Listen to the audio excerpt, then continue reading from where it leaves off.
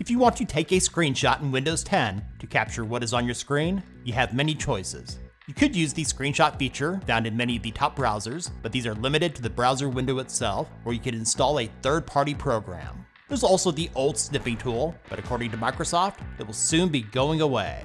In this beginner's guide, I'll show you how to use its replacement, Snipping Sketch. I'll go over all of its key features, showing you how to capture and annotate screenshots of anything on your screen. Let's get started.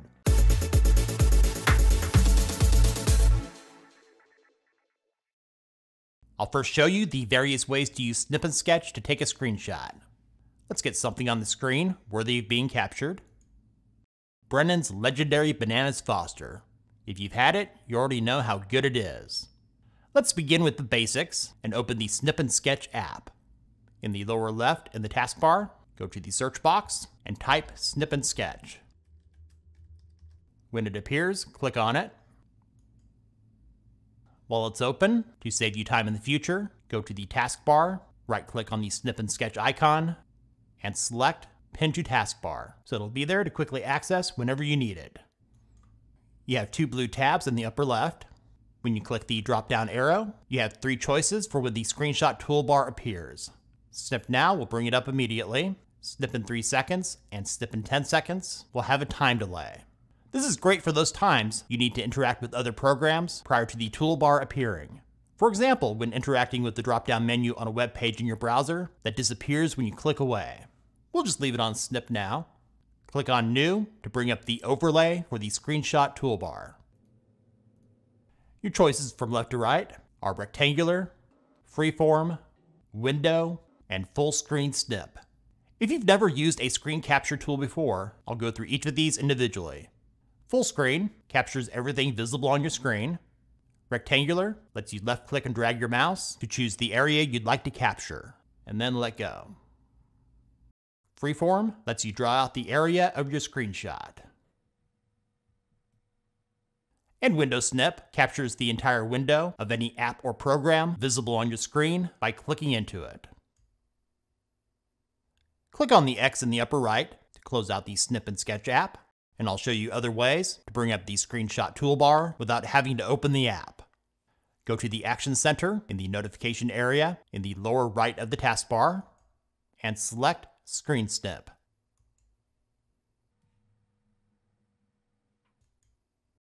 If you don't see Screen Snip in the Action Center, it could be that your quick buttons are collapsed. Click on Expand to make it visible. For those of you that prefer to use keyboard shortcuts to bring up the toolbar, use the Windows key plus Shift plus the letter S. Once again, to bring up the toolbar, use the Windows key plus Shift plus the letter S. If enabled, another way to bring up the screenshot toolbar is by pressing the print screen key on your keyboard. I'll show you how to enable it. Once again, let's open the Snipping Sketch app. Hopefully you have it pinned to your taskbar, as suggested earlier, to open it quickly. In the upper right, click the three-dot menu icon and select Settings. At the top, you'll see a link that says, use the print screen button to open screen snipping. Click on it, select Yes. This will bring you to the Ease of Access keyboard settings.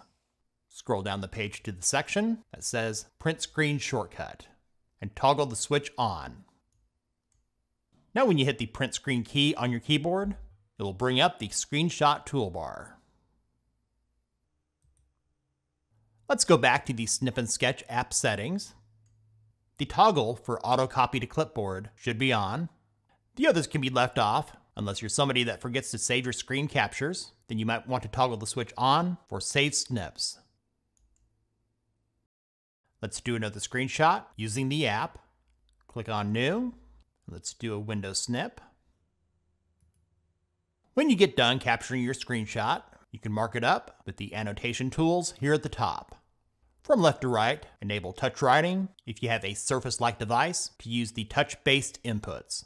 Otherwise, you can use your mouse. There are 3 types of pens to choose from: ballpoint, pencil, and highlighter. When it's active, there'll be a blue line here at the bottom of the button. Click on it again to change the color and the size. There's a slider here for the size. Let's mark it up before moving on. To the right of the pens is an eraser. Click on it to use it. It lets you delete selected annotations by dragging over those you want eliminated. To quickly delete all you had made, click Eraser again and select Erase All Ink. To the right of that, you can select a ruler for measuring. Click on it again. It also gives you the option of a protractor. Let's get rid of this by dragging it out of the window. And on the right, there's a cropping tool. When you select it, you'll see white dots in the corners to select the area you'd like to keep. I'll drag all these in here now. When it's cropped to your satisfaction, click the check mark in the upper right. When you're finished working on your screenshot, in the top menu to the right, there's a Save As button to save it to your computer. To the right of that, there's a button to copy it to your clipboard and paste it where you need it. And there's a Share button to send it to someone else, nearby sharing if you have it turned on, and you have the option to send it to another supported program. That's all, folks. Thanks for watching. Hopefully this video helped. If it did, give it a thumbs up and share with others that might find it useful. Let us know in the comments whether you love or hate the Snip and Sketch tool. And if you haven't done so already, subscribe and click the bell to stay up to date with our newest beginner's guides and other tech-related stuff here on Tech Gumbo.